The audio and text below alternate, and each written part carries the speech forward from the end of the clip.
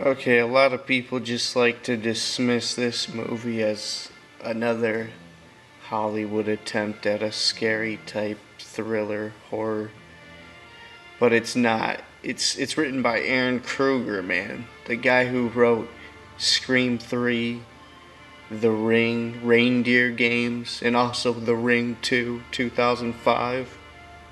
Also, he did rewrites for Scream 4. That's how much respect the Weinsteins have for this guy. And I love this movie from the first time I saw it. I've seen it like 4 or 5 times since '05 when it came out. Let's just get straight to the cast. Kate Hudson, she's so hot. Everyone already knows that. Peter Sarsgaard, you might not believe this, but this guy's always been one of my favorite actors ever since this movie and in Flight Plan. I always thought he deserved more of a better role, and he should never be a villain in a shitty ass movie like Flight Plan ever again. Actually, that movie was alright. It's just Jodie Foster's annoying. I've actually seen that movie 4 or 5 times also since then.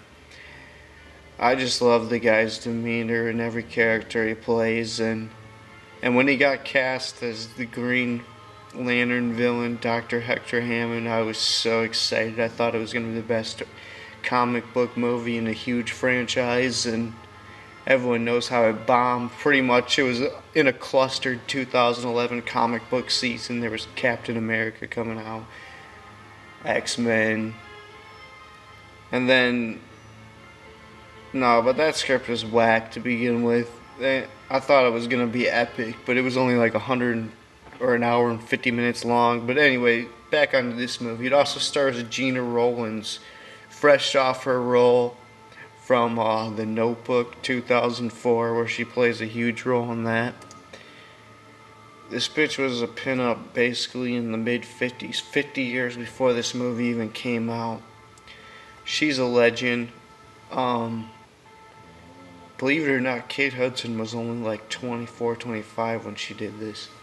She's always looked a little older than she was. I think she was only like 23 when they filmed How to Lose a Guy in 10 Days in '03. But I haven't really talked about what this is about. Basically, it's a voodoo horror. And it's not like thick, hardcore voodoo.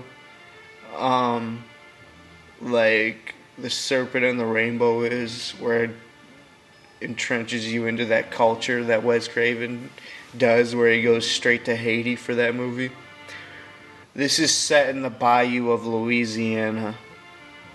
Amazing setting. You just get the deep south feel with the moss on the trees. You just want to watch this for the scenery alone, and they film it at an amazing house, an amazing plantation. The end of the movie is just fucking amazing. First time you see it, you don't see it coming, but if you've seen a lot of horror movies or a lot of movies, you might see it coming. Even if you do see it coming, it's fucking awesome when they do the transformation. Basically, I'm going to talk spoilers for anyone who's seen it now. I'm going to give the movie a B. And so, yeah, at the end of the movie, they transfer the souls. You don't believe they've been running in that house. They were slaves back in like the late 1800s or something. And they've been switching out bodies through voodoo, Chucky style, Child's Play style, into different fresh bodies. And they end up luring in Kate Hudson, because the last time they switched was like in the early 60s. And so Peter Sarsgaard, his character, already switched over. Oh, it's just great script. Aaron Kruger's a legend.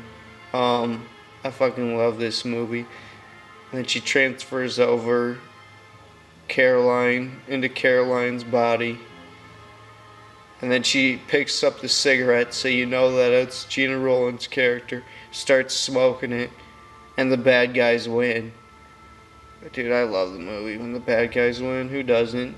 This is JBM from VillainNews. The Skeleton Key 2005, my horror movie marathon videos.